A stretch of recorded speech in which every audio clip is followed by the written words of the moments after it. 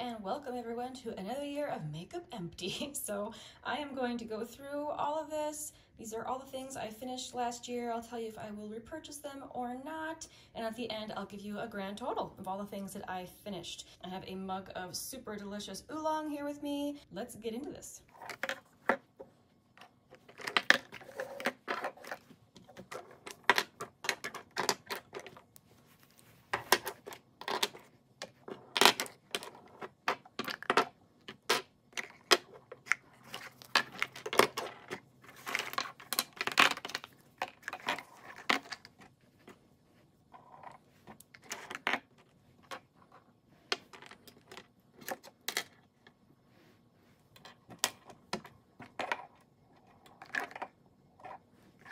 Okay, putting it out like this, it really doesn't look like much, does it? A whole year of trying to use the stuff up, and this is what I've got. But let's go through it. Some of these things did take me a long time. So starting over here with sunscreens, this one from, I should say I finished 4 sunscreens last year, which seems pretty par for the course for me. This one from Bliss, I would absolutely use again. I do wish it was a little slightly higher SPF, but this is a matte mineral sunscreen that works very, very beautiful under makeup. So I probably will get this again eventually.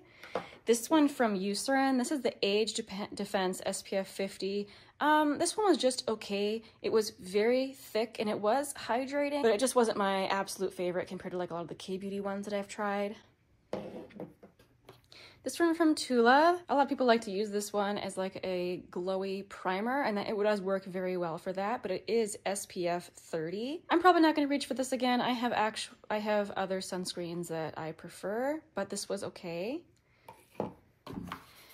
This is probably my favorite sunscreen that I used up of the year. This is from Make Prem, the Light and Refreshing Sun Essence with full moisture. So this is SPF 50. It worked beautifully under makeup. It's really light, but it's still kind of lotiony, so it does have a nice moisturizing element to it, but it's not heavy. Really like this one. I have one eye base that I used up, although, you know, these take forever, and this is actually just a mini. This was, all the writing is rubbed off, but this was from Lorac. So happy to finish this. Now I'm down to just one eyeshadow base. I'm using up the one from Milani, which will probably take me like 3 years or something, but happy to have this out of my collection. I finished off one lip liner this year. I totally forgot that I finished this off this year. I had worked on it all 2022, and I finished it at the very beginning of 2023. This was from Essence. These little wooden pencils are quite good from Essence, and they last a really long time. This was the shade Big Proposal, which is a discontinued shade. If you can find a shade you like in Essence, I do recommend their lip liners. I think they're nice. I finished off 2 foundations. This one from Tower 28 I enjoyed, but I do think I like others more. I like the one from Yensa and the one from Misha. They're both higher SPF and and they sit slightly better on my skin. So while I enjoyed the Tower 28, I don't think I'm going to repurchase that one. This one I absolutely adored from Essence, a Pretty Natural Hydrating Foundation. You can't get this anymore. It's a discontinued product, but it was really, really pretty. Just kind of a natural looking foundation. Just, oh, I loved this, and I couldn't believe it was like a $5 foundation. Finished off one concealer last year, the Kosas Revealer Concealer. I have been missing this in my collection. I said I would not repurchase this again just because it makes me feel pressured to finish it really, really quickly. It has the type of formula that goes bad quickly, but I admit I've been very, very tempted to repurchase it again just because I loved it so much, so creamy and hydrating under the eyes. I really loved how it looked, but I recently got a notification from Influencer that they're sending me this again. I don't know if they're sending me the right shade. In any case, I'll soon have it in my collection again, which I admit I am thrilled about. I finished one eyeliner. This is from Pixi. I really recommend their eyeliners. They're very, very creamy. And for me, they stayed put better than the Urban Decay ones. So I really liked that. This was the shade Matte Mulberry. Lip mask products. This one from Fourth Ray Beauty. I absolutely would use one of these again. It lasted me a really long time. They had a beautiful scent, and I found it to be very hydrating. So I really liked this. This one from Flower Beauty, actually, I really, really liked this one, but I was very disappointed at how little product there was in here. I finished this off so fast. This was the Petal Pout lip mask. I had mine in the shade Sangria. I don't even know if these are still available. The product inside is lovely. There's just not much of it. Yeah, it was only 1.4 mils. This was tiny.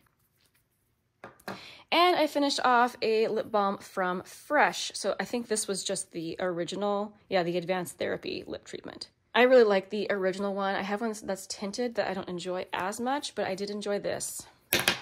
So 3 lip balm type products. Over here, let's do eyebrows. So I finished off 1 brow pencil. I really liked this one. This is the Billion Dollar Brows on Point Waterproof Micro Brow Pencil in the shade Taupe. I would absolutely use this again. Every once in a while I see this brand at TJ Maxx, but never this product. Everyone else must love it as well because it's just never there. But I would absolutely use this again. I think it's just as good as the Benefit one that I like. I finished off the Wow Brow from e.l.f. The shade I finished off is the shade Neutral Brown. A friend actually just gave me another one of these, so I have another one to finish off. I don't know if I'll be able to though. I still have to test it. I think she gave me a lot deeper shade than this, but I'm definitely going to try it out. I think the e.l.f. Wow Brow is fine. It's not something that I'm really excited about, but it works fine. And then this is a product I really did not like. This is from Unique Beauty. This was a clear brow gel. This is the type that left white flakes in my brows and I really hated it, but I powered through it to finish it as much as I could before the rest of it got goopy. And by the time it got goopy, I had used most of it. So I'm counting it as an empty. I only finished off 4 glosses last year, which is a lot less than usual for me. And I think it's because I tried to pan several that I ended up decluttering. So these were the only ones I managed to actually get through. So here we have a mini, and of course it's got hair and stuff stuck to it. That is just gross. But it was in my empties bin and cat hair got in there. That's what happens. But anyway, from Ilia, this was the Balmy Gloss Tinted Lip Oil. I didn't think this was anything special. I would not recommend that at all. This one from Seraphine Botanicals I actually really enjoyed. This was the Berry and Juice Vegan Lip Gel in the shade Rose Current. This took me a long time to finish, if I remember correctly, but I enjoyed that. I absolutely love these from Tower 28. The Tower 28 glosses are top ranked for me. This was the shade Cashew. I haven't purchased any lately just because I'm trying to get through other glosses first, but as soon as I can like buy the glosses I actually want to buy, I'll be buying a bunch of these because I really like them. Oh, all the cat hair, so much cat hair.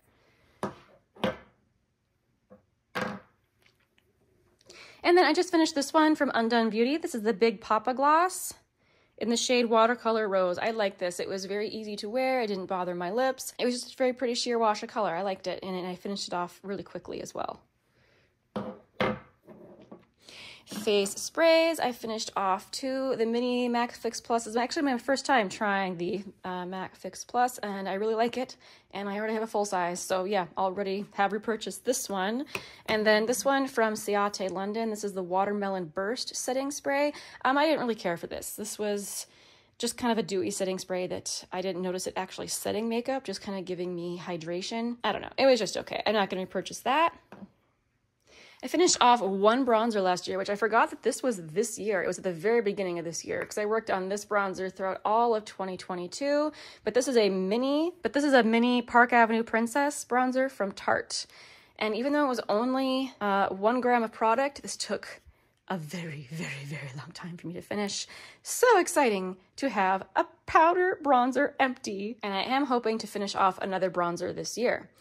Okay, so then that brings us to mascara, which I finished off 1, 2, 3, 4, 5, 6, 7, 8, 9 mascaras last year. So everyone's different in terms of when they retire mascaras. I usually keep them around for 6 months, or if they get bad before then, sometimes they'll get flaky and dry and bad, and then I'll know that, you know, that they're done. But usually 6 months for me, especially when I'm using more than 1 mascara at a time. I don't think 3 months is long enough. And most of them do say 6 months on the bottom. Yeah, but like this one from Ilia says 6 months. I know generally the rule is 3 months, but I don't know. If the mascara itself says 6 months on it, I tend to trust that more. Anyway, most of these I have videos about. I've been doing a lot of like deep diving into mascaras this year. I'm going to continue to do it next year. But just real quick, this one from Ilia, the Limitless Lash Mascara, is one of the best lengthening mascaras that you can find. I highly recommend it. I think I do have just a little mini of this in my backup stash. I can't wait to use that. If you like a fluttery, more natural looking mascara, but that still actually shows up, this is a beautiful mascara from ColourPop. I do recommend this one. This is my favorite mascara find of the year from Honest Beauty. This is the Extreme Length Mascara and Lash Primer. This is the one that has a primer on one side and then a mascara on the other side. I really enjoy this one, and I got a backup of this one too already. This one from L'Oreal I really liked. In general, I do like L'Oreal mascaras. This was the Limitless mascara. No, the Unlimited mascara. I don't know if this one is still available, but I would use it again if it came my direction. I liked it.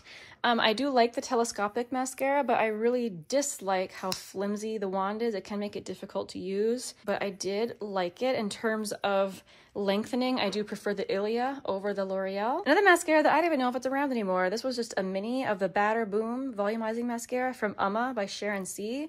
I've tried 2 mascaras from Emma, and I really like both of them. Very pretty volumizing mascara. Tower 28. This one and the Cali Ray, I think are my 2 favorite mascaras of all time, and I love it so much. This is a mascara that does all the things. One thing to note, I was very disappointed that this did not last a full 6 months. Like, this dried out at like 4.5 months. So in the future, I'm going to pick up minis. I like this one from Alani. This is the Anti-Gravity. This is the mascara that looks like it does nothing for the first month you have it open, and then all of a sudden it becomes amazing. So yeah, I would use this mascara again. And then another one from Milani, the highly rated lash extensions. This is a tubing mascara. So for that, it's a good mascara if you like tubing. But for me, I found it to be heavy on my lashes. So this isn't one I'm going to repurchase. So all in all, I finished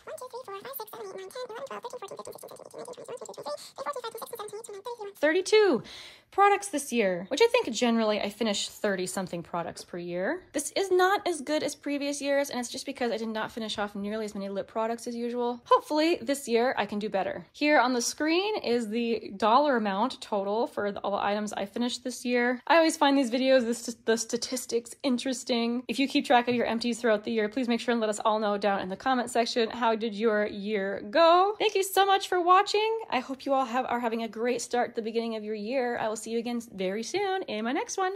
Bye!